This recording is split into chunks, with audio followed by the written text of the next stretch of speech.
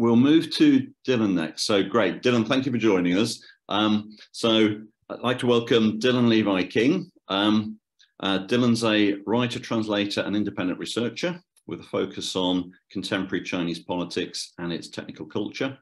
Miguel Marcos Martinez, one of our council members, spotted a Palladium magazine article that Dylan had written entitled "The Genealogy of Chinese Cybernetics." And it was from that we reached out to Dylan to be our guest speaker today. Another recent publication was a piece on Liu Jinhua, who is a thinker on the intersection of digital culture and urban planning. Dylan's got an upcoming academic article on the theories that underpin Chinese cybernetics. So today's talk is the history of Chinese cybernetics and present applications. So Dylan, I will make you a co-host. Excellent. Present. Okay, that should be coming across now. Perfect. And let's just see if I can share my screen here. One moment. Looks good. Looks good. And looks good. So just a thumbs up if you can see that, I'm sure. Perfect. Wonderful. First, before everything, I'm really grateful for the invitation to speak to you today, and especially thank you to Jonathan for helping me out ahead of coming to speak today. Yeah, I've written about Chinese cybernetics, but I feel I should share something about how my interest in that topic developed. My focus is on Chinese politics and culture, first of all. Cybernetics was sort of a secondary thing for me. I don't come to it directly from a cybernetic perspective. But what I discovered looking at Chinese politics since the 1950s, especially in the 1980s, up until today, is that it's nearly impossible to understand the logic of Chinese politics, the function of Chinese politics, without understanding cybernetics and without understanding a somewhat distinct Chinese cybernetics tradition. As well, the cybernetic thinking has spread throughout popular culture, the social sciences, and it's nearly impossible to get a grasp of those things without comprehending Chinese cybernetics. It's an interesting thing. One of the most honored poets of modern China is a gentleman named Haizi. Haizi is known for his sort of existentialist writing about, wandering down dark alleys at night and contemplating streams and whatnot. But he was actually a cyberneticist. He was an expert in information theory, and all of that stuff is deeply embedded in his poetry. And without having a grasp of the Chinese cybernetics tradition, you cannot have any idea what he's writing about. So let's see if I can go on here. So I suspect everybody here is, has a grounding in cybernetic history. So I'm going to try to ground you in Chinese history to an extent. I've suggested 4 periods here. One beginning 1954 to 1966, talking about rocket engineers and techno-utopians. This is when cybernetics for defense, as well as utopian central planning schemes developed. This strong Marxist communist belief that's also there in Soviet cybernetics eventually, in the idea that cybernetics can be a solution for planning the economy, planning politics. And as well, most of the expertise, as it is in other places, is focused in defense science, defense technology. That was true in China from 54 to 66 too. And then comes a technical dark age. This is the Cultural Revolution from 1966 to 1978. This calling the Cultural Revolution this entire period is a little bit problematic, but basically through this period, you had defense projects continuing. Everybody needs to keep working on ballistic missiles and nuclear weapons, but politics intervened in the dream of the techno-utopians. There was the idea that that science needed to be subservient to politics. And at that time, the cybernetic thinking and cybernetic research is only focused on defense. Then we have this third period of the return of the cyberneticists. This is when defense budgets are falling because, you know, everything is winding down with the Cold War. It looks like there won't be any challenge from the Soviet Union or from the Americans, and they've caught up to a great extent with ballistic missile technology, nuclear technology. So all these defense scientists need to do something, and at the same time, the paramount leader Deng Xiaoping says no more politics. We're going to put the cyberneticists, we're going to put the technicians, we're going to put the scientists in command.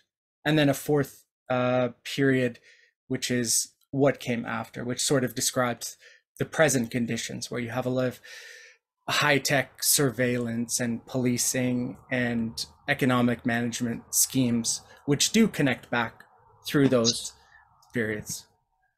So this gentleman here on the far left is where we're going to begin.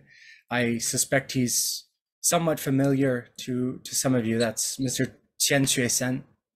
He went to the United States in late 1930s. He went to MIT first, and then he ended up going to California to work with Theodor von Karman on various missile projects.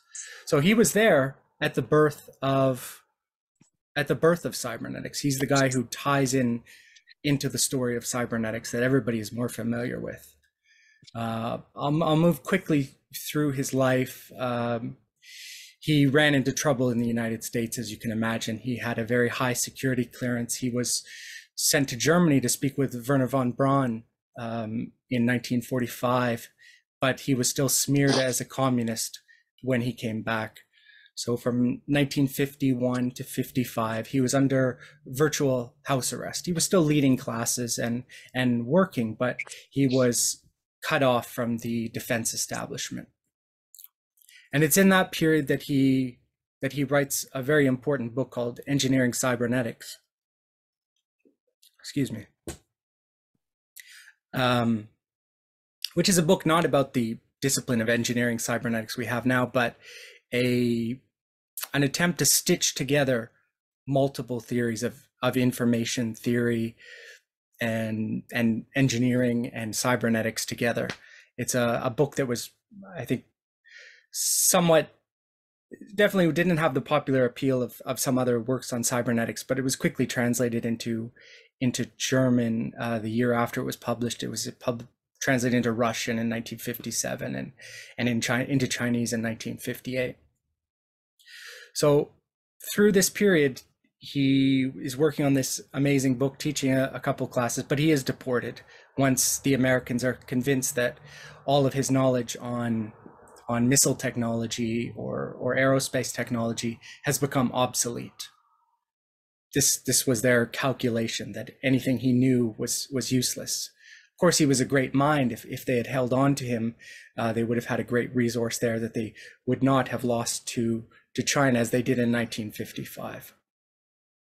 But when he goes back to China, he discovers basically an entire country that's run along the same sort of logic as the defense industry was in America.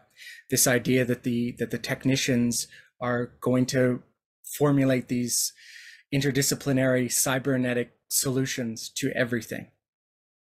There's a quote by Heidegger who says, if writing before 1949, saying if China ever goes communist, then China will finally be free for technology. And that's what Qian Xuesen discovered when he went back to China, this communist country that believed the scientists would lead them to the future. And he was feted as a hero. He was given free rein to pretty much design the 12-year plan that the Communist Party was working on for science in China. He's often credited with writing nuclear weapons into the plan, but they probably would have been there anyways. What he was able to do was write into that 12-year plan a number of things like ballistic missiles, semiconductor technology, wireless control systems, automation, atomic energy. So even though he was a brilliant scientist and aerospace specialist, he was mostly in that period after he returned from 1955 to 66, let's say, a booster of cybernetic solutions. He had the ear of the top leadership, and he saw that these cybernetic solutions, rather than just being able to be deployed in the defense industry, could be deployed over the entire country. You know, I'm sure many of you are familiar with schemes to do the same in the Soviet Union or Chile, but there was a lot more enthusiasm and perhaps even more expertise early on in China.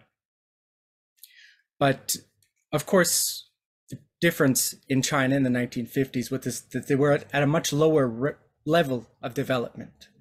This picture of Qian Shui-sen standing around various equipment is, I believe, from later in the 1960s. There were computers arriving from the Soviet Union, and they were trying to reverse engineer some of their own, but they were at an extremely low level of technological development. Which takes us up to the period of the Great Leap Forward. You know, this is a period that's associated in our minds and perhaps the minds of many people in China with massive starvation, of ridiculous schemes like everybody bringing their pots out to a communal oven to melt down. But for thinkers and scientists and technicians like Qian Shui-sen, this was a period where they thought that their technical solutions or cybernetic solutions could finally be carried out. As the Great Leap Forward began in 1958, Qian wrote an article promoting his idea that all of society, all of the economy, all of industry had to be analyzed and controlled as a complex system. You see this diagram up here is with the sun at the left. Solar energy is up at the top left, and it runs through to, on the right side, various things, not just food, but culture and clothing, and down at the bottom to, you know, manure and pigs and leather and all these sorts of things. He promoted many schemes in this period that could come out of a cybernetic control of society and would be required for that, like artificial weather modification, complete planning of agricultural planting and harvest and fertilizer delivery, biomass fuel. He even had made a lot of progress getting people to do algae farming against, you know, food shortages. But again, deep down, the key to these was a cybernetic conception of the world. And at this time, he began popularizing what he called systems engineering, 系统工程. This is a term I will use interchangeably with cybernetics past this point, but it was conceived of as a system that would subsume cybernetics. It would include information theory. It would include systems theory. It's sort of comparable to what we might call systems cybernetics now, the 系统工程. And the reason why he had such a disconnect between what was happening in the countryside, where people were starving or people were on communes burning up all of their pots, was because he was in the city. He was seeing these computers finally arriving from the Soviet Union. He was seeing all these returnee scientists who were working on various projects. There was right in the middle of the in the middle of the Great Leap Forward, there was sort of a craze for operations research and linear programming, where different OR experts were being sent down to factories and spinning mills to try to make processes even more efficient. You know, it sort of all ended in disaster as the Cultural Revolution exploded. So there is a lengthy gap there. But as 1978 dawned. Mao Zedong was in the ground or in his glass jar. Deng Xiaoping finally emerged from the factional battles, and what he called for was for science to be subservient to politics. It's the idea that science and technology were sort of autonomous disciplines, and scientists and technologists should be treated as autonomous from politics. He turned again to the promise of cybernetics and the promise of what he called systems engineering. He worked to revise his book, Engineering Cybernetics, and then he took to state media promoting various schemes for this systems engineering. This is a Wenhui Bao, a newspaper, a state media newspaper, and the headline at the left, running vertically, says 组织管理的技术, which means organizational technology systems engineering. In this editorial, he promoted systems engineering as a solution to everything, going back to that great leap forward image of where he had sketched out every element, drawing from solar power. He imagined systems engineering as a system, as a way of thinking or a method that could unite everything, that would be a way to avoid political dissent and would put the technicians in charge, as Deng Xiaoping desired. It was a method to optimize the relationship between the elements within a system. And his timing was very good. His timing was always good. He got to California right before the Second World War broke out. He got back to China just as they had stopped persecuting the returnee scientists, and he came out with this idea just as Deng Xiaoping had freed up everything and completely depoliticized science and technology. And as I said, at this time, military budgets were going down, so the cyberneticists had to look for something to do, and they turned to social problems, political problems. The Seventh Ministry, where Chen Shui-sen worked with a gentleman called Song Jian, who was a Soviet-trained cyberneticist, and a number of other Soviet-trained cyberneticists, Yu Jingyuan, Dai Ruwei, a long list of names. They began to look for how they could get involved with solving social problems. And one of the most famous examples is the one-child policy.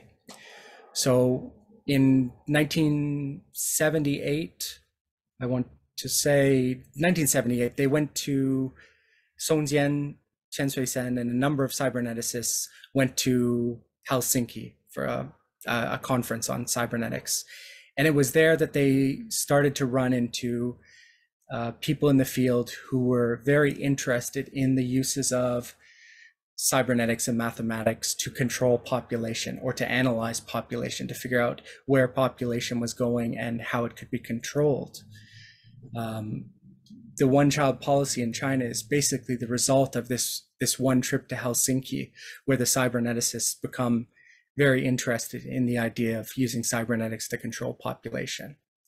And the missile scientist, like Mr. Song Jian on the left here, he had the ear of the top leadership and pushed them to launch the one-child policy based on his calculations, based on his promotion of a systematic understanding of the way demographics and population worked.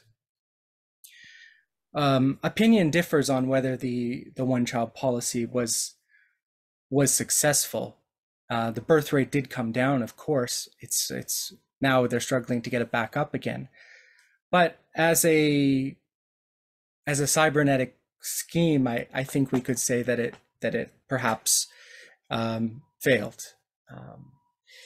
This was a case of having poor sensors and weak effectors as they controlled the system. They never had access to reliable data, and they never had the means to inject information to push things one way or the other. But Song Jian was not deterred. He was promoted into the leadership. He became basically in charge of science at that time, and his ideas spread throughout various think tanks that were operating under the leadership and out into the social sciences. There was what's called the Sanluanre, this a three theories fever in China at the time, which was a popular interest in cybernetics. Everybody wanted to read about cybernetics. Everybody wanted to write about cybernetics. Some of the books here are on the far right. This is Population Cybernetics by Song Jian and Yu Jingyuan, which was a very popular book at the time, not just in the think tanks, but as well in among people who read popular science journals and whatnot, which was more than you might expect. And in the middle is Economic Cybernetics, written by one of the promoters of reform at that time. They were very interested in the idea that cybernetics could provide management of a market economy, which to some extent Song Jian had proved by using cybernetic methods in price controls. That was one of the things he worked in. And then on the left is the most interesting book, which is called Cybernetics and Scientific Method by a gentleman called Jingguan Tao. He applied cybernetic ideas and information theory ideas, systems theories ideas to social sciences and Chinese history. And basically, he's responsible for launching a craze in the social sciences for cybernetic thinking. Now I think I've got to skip ahead here a bit. So the interesting thing is to look at with Chinese cybernetics is the theories that underpin it. Now, up until this point, everything has been sort of coming from either Soviet thinkers or American thinkers in cybernetics and information theory.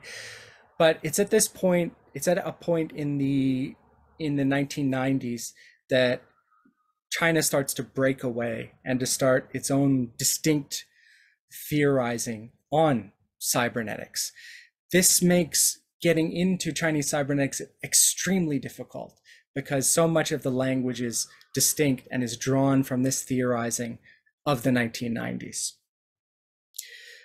So what Qian Suisen did at this time was embark on a new period of theorization.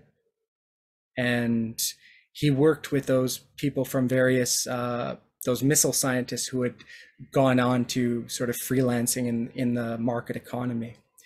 What he did was he proposed a complete reorganization of human thought that managed to integrate any number of things, whether it's the social sciences or the arts, physics and biology, into one massive system. So, I mean, we can see here, he proposed that for example, social science was linked to Marxist philosophy through historical materials, systems science to Marxist philosophy through systems research, cognitive science to Marxist through epistemology. Marxist philosophy, whatever he meant by it, is at the basis of that. And as well, very controversially, he included in his reorganization what he called somatic science, or sometimes translated as human body science, which included telekinesis and, very popular at the time, being able to read an envelope like Johnny Carson by just tapping it to your forehead, that sort of thing. He was very interested in those ideas, and he wrote that into his reorganization of science. You know, the interest in somatic science and these what he called extraordinary functions is basically what pushed him to theorize this idea of metasynthetic engineering from the qualitative to the quantitative. Let's see if we have anything about that, where he basically reorganized the scientific method to make it, in simple terms, let's say you saw a man bending a spoon by touching it. A man rubbed the handle of a spoon and its head dipped. Um, that is based on a subjective experience, which through metasynthetic engineering you integrate with quantitative data. The quantitative data will not necessarily support the qualitative observation, but you manage to sort of put them together. This is very, very silly stuff at a certain level, but it builds out into his idea of metasynthetic engineering, which is incredibly important. He conceived of an idea called the Hall for Workshop on metasynthetic engineering, which is sort of this system you see here, but in effect can combine human and individual and group intelligence. You feed in qualitative observations and quantitative data, and out comes an assessment of the thing. This is an idea that I fear I'm not explaining very well, because it's very hard to explain, because it's quite irrational. It doesn't make sense, because you're taking it's an idea that was used to support telekinesis, but it's an idea that has incredible staying power in Chinese thought and Chinese thinking about cybernetics and Chinese thinking about urban planning and AI until this day. Just going to speed through here a little bit. Chen Shui-sen, he died in 2009, and what he left behind was basically the basis for what we see today. You cannot read any writing in Chinese on smart cities or cybernetic planning of the economy without knowing these sort of floaty, ephemeral ideas from Chen Shui-sen. He lived long enough to theorize on artificial intelligence and the internet and virtual reality, which was quite lucky, because those ideas have all now caught up with technology, as it were. This final example I like to give for a cybernetic thought in China is the recent pandemic controls, where you have a central hub attempting to plan and monitor the movements of many people. Again, we have the problem of limited sensors and weak effectors. Last year, Shanghai went into a lockdown for most of the summer because of basically human negligence in testing. So all of the surveillance efforts were compromised by that human negligence. But when the system was reliable, it still ran into difficulties, because it wasn't fully integrated with, say, the delivery of food. So you would have a lockdown of a community without food being delivered to it. It was sort of the same situation as the one-child policy, another earlier, we could say, failure of cybernetic management, where the program was allowed to continue on and on past the point that it stopped working. And that's sort of a problem. I might come off as a skeptic about cybernetics, but in China, this is often more of a branding exercise than an actual cybernetic management system, I would say. Okay, it's very difficult to go through the history of cybernetics in China in just this short of time, and I hope I haven't been too incoherent or put together too many silly ideas. At the end, there's one more slide.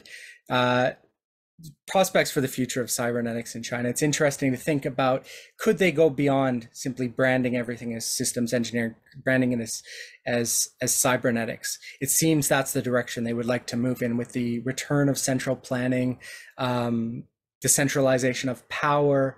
You can see that as an effort to control AI and algorithm, and pushing these ideas of big data governance, which I think should be called cybernetic governance. And China is very much pinning its hopes on the ability of the state to manage this sort of program more effectively. But so far, they seem unable to do so. I'll pause there, and if anyone has any questions or anything to say, go ahead. Thank you, Dylan. John, I noticed you've got your hand raised. I have. So, but first of all, with my president's hat on for probably the last time, hopefully the last time anyway. Say thank you to Dylan. That was really, really interesting, and yeah, very difficult, I'm sure, to consolidate all that work into sort of half an hour's perspective on it. I'm reassured by it because the discoveries of Ashby and Wiener, particularly in the 1950s and 60s, and early robotics, demonstrated that the word latency has far more meaning than we typically give it credit to, because it indicated that when we centralize decisions and delocalize them, we of course also denature them. And it's in effect, for me, in my interpretation of organizational cybernetics, a kind of denial. Once we centralize things, the time between opportunity or need and decision becomes so great that we lose control of it all. So the cybernetics inherently sort of fails. So philosophically, a cybernetic system needs local organization, needs self-organization, as opposed to central control. So the great news is the Chinese experiment will ultimately fail. It's only a question of when. But then, effectively, all large-scale experiments in cybernetics have already failed. So one way or another. Dylan, really, really interesting. That's not really a question, more of a sort of rambling response, but really found it really fascinating. Thank you. You're very welcome. Very welcome. Omar, I think you had your hand up next.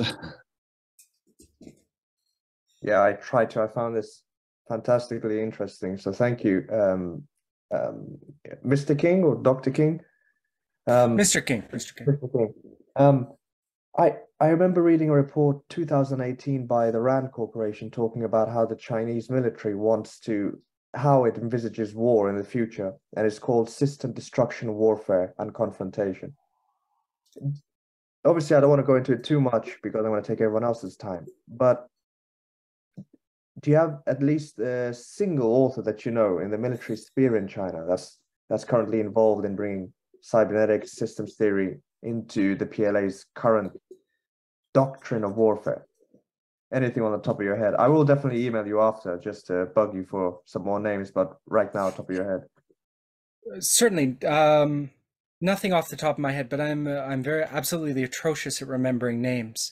That military piece of it is very interesting, because systems engineering basically, as it was conceived by Qian in the 1970s, early 1980s, basically splintered into various disciplines of systems engineering. So there was legal systems engineering, which has sort of developed now into sort of AI courts and whatnot, and management of surveillance systems and police systems.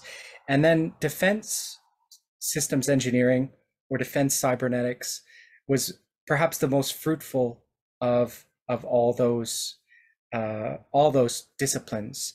And a lot of it, I suspect, is still classified, but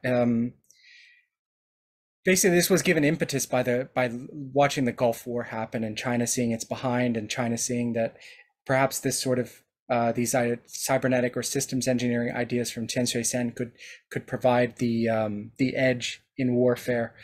Yeah, feel free to email me. I wish I had time in this presentation to include defense cybernetics, but it was a bit tight. But that's a very, very interesting area. Oh, thank you.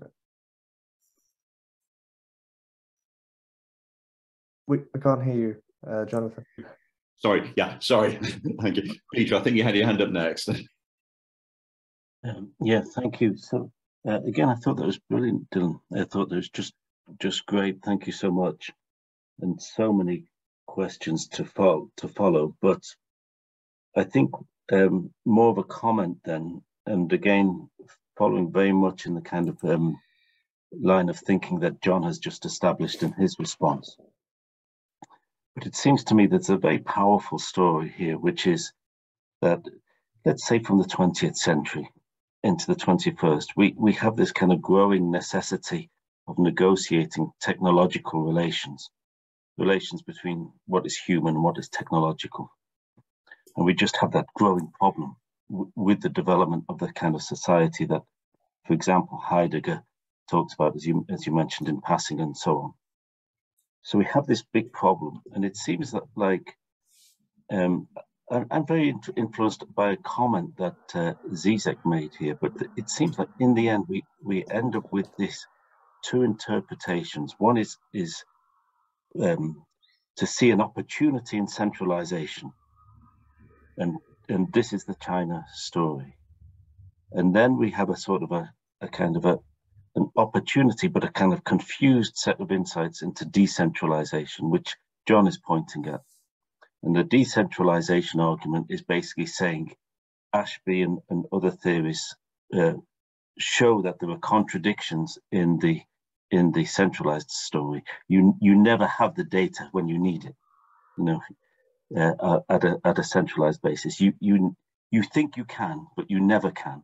And the kind of Shanghai experience with COVID is a good example of that. So that, to me, to bring my comment to a kind of point, is to say this is one of the really interesting things we need to work upon, which is really to make the decentralized case around cybernetics. This for an ecologically challenged world, to see that localism grow and develop, where the variety equations ultimately can work, and latency is not such a formidable challenge. So again, just to make that kind of final point, very influenced I was by an observation made by Zizek when he basically was arguing in a lecture that the world is really dividing into two camps, and it's a kind of a centralized and a decentralized camp.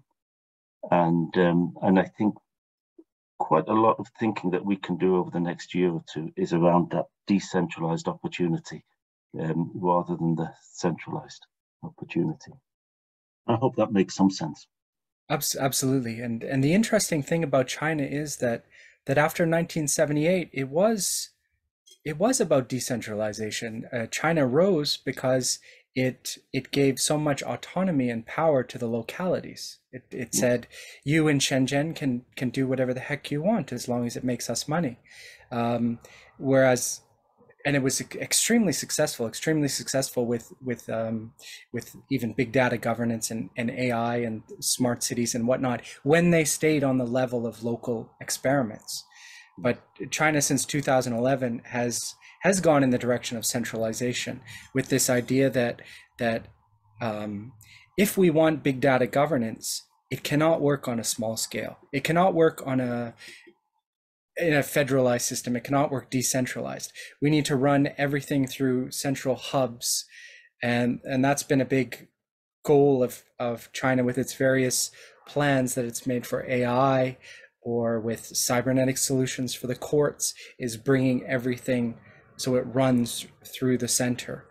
And I think, as you said, and maybe as Zizek said, that perhaps has proven itself not the best way to deal with this kind of thing.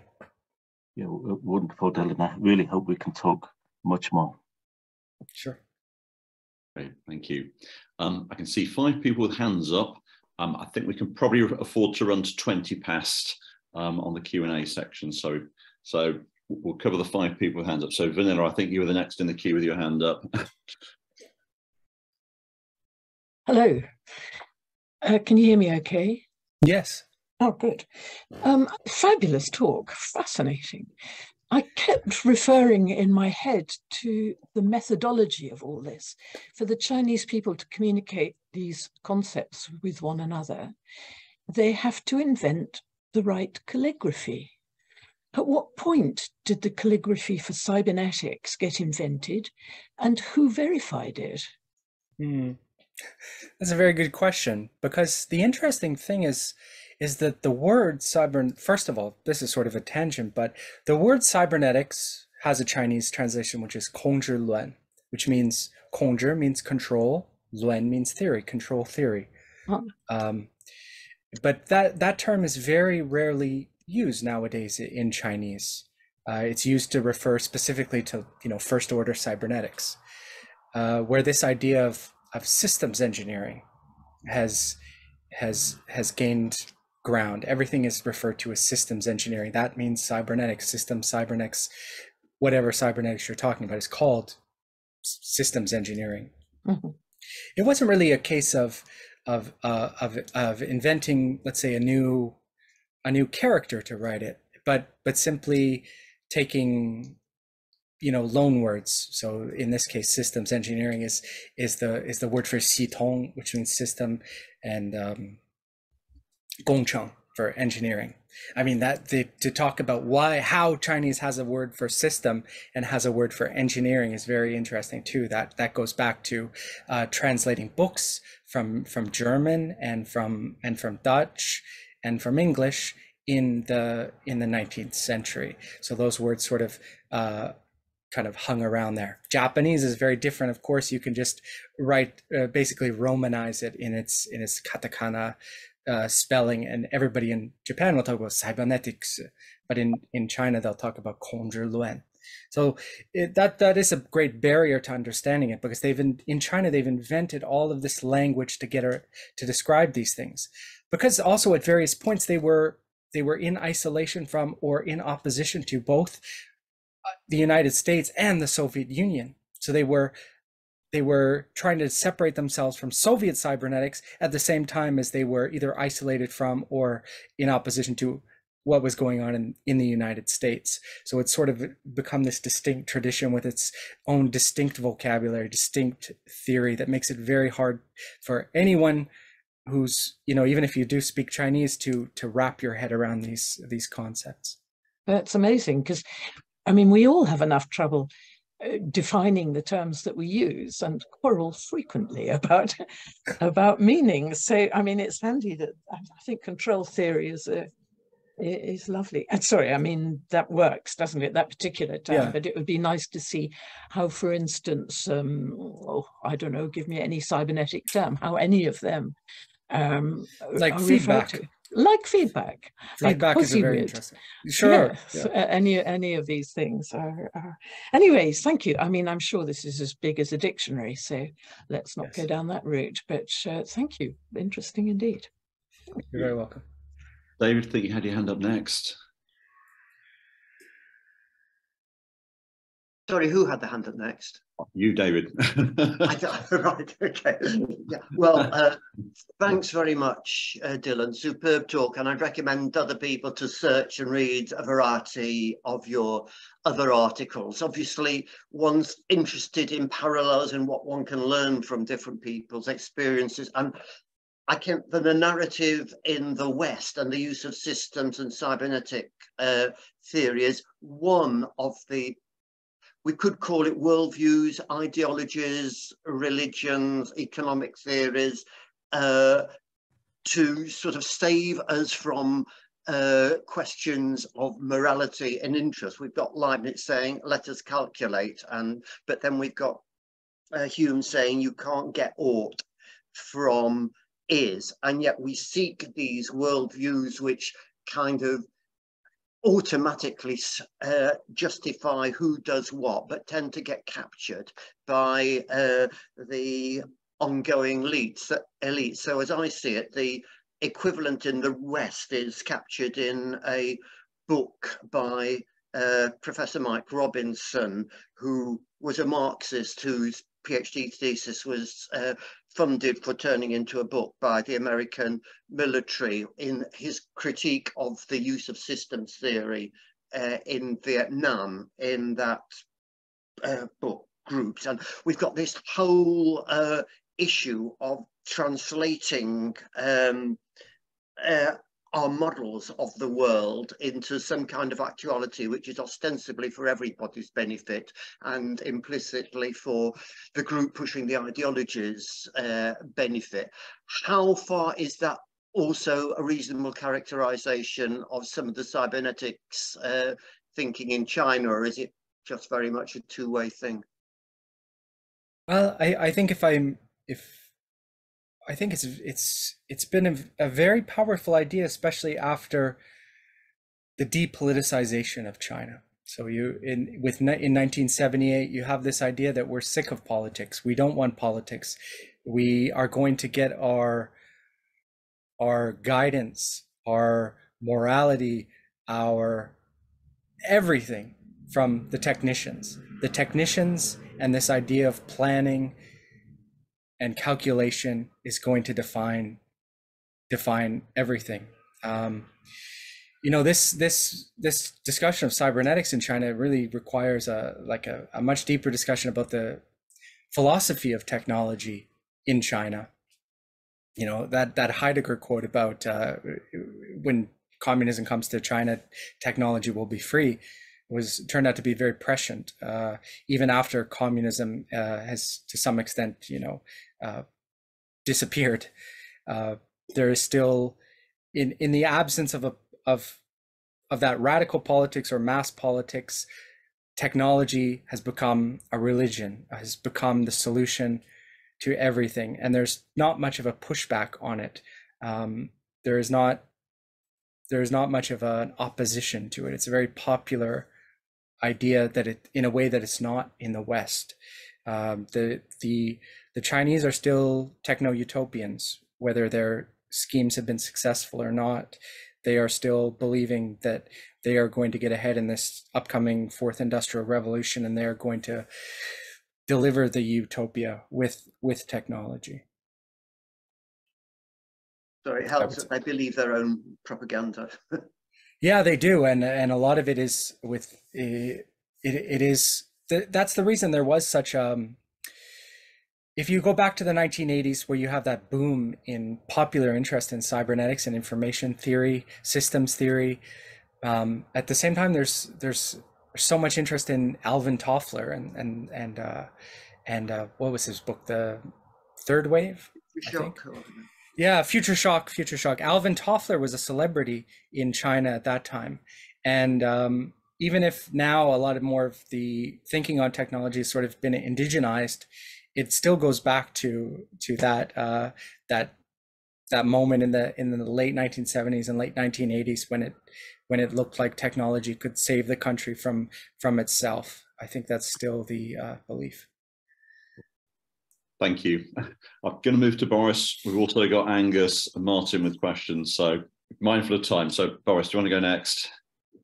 Yes, I must say, is anybody else that it was perfect? It was really brilliant, Dylan. And I would like to point to the winner's understanding of cybernetics. He wrote that he wrote this introduction to the cybernetics, and more we have to know about human body or human functioning is knowing general physiology. I went very deep into understanding of human body and genetics and so on. And I'm interested if you know anybody in China that went so deep into understanding of cybernetics, because I understood when I was reading the book that Wiener somehow divided cybernetics into two parts. You know, one part was understanding human organism how function, or living beings how function, and the other part was how mechanisms which we see in human body and mind are transferred to machines. Yeah, and I, in my last presentation, in my last presentation, I went to simulating and we're having troubles hearing you, Boris. I think you're breaking up a bit. so understanding. I suggest we let Dylan answer Boris's question. Yes, yeah, good idea. I'll mute Boris. Yes, go for it, Dylan. Sure, I think perhaps the thinker we're looking for is Qian Sui-sen himself, who was bold enough to include things like telepathy in his examination of the world. It looks very silly now, but he's the one who proposed that the only way to understand these open, giant, complex systems was to take in all the subsystems. So looking at a society, it would need to be also include, the human body itself, the this sort of theorized transfer of energy between individuals in the form of qi.